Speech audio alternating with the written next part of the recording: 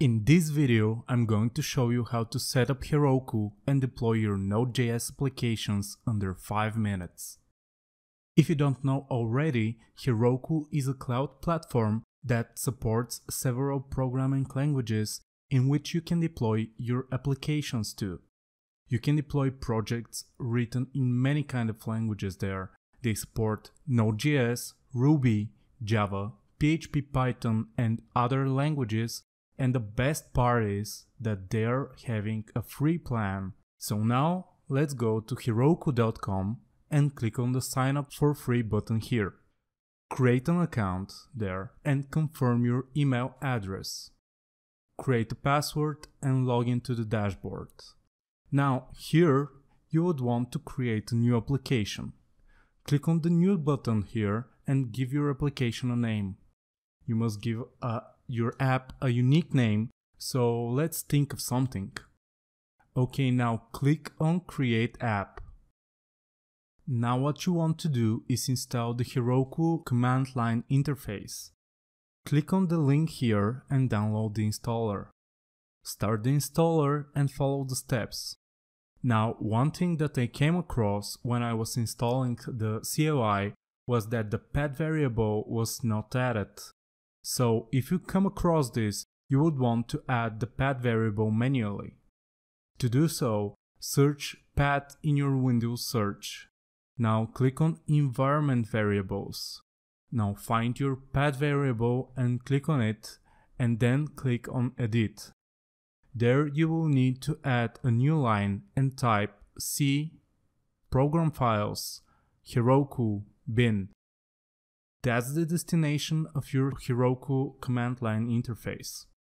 Now to check if your Heroku CLI was properly installed, open a command prompt and type Heroku. If everything was fine, you should see this in your terminal. If not, make sure you added your path correctly. So now go to your Node.js project. Open the terminal there and type Heroku login. Enter your username and password and log in through the command line. Now, in order to deploy our Heroku application, we would want to create a Git repository. If you haven't installed Git on your PC, go to git-scm.com/downloads and download the Git and install it.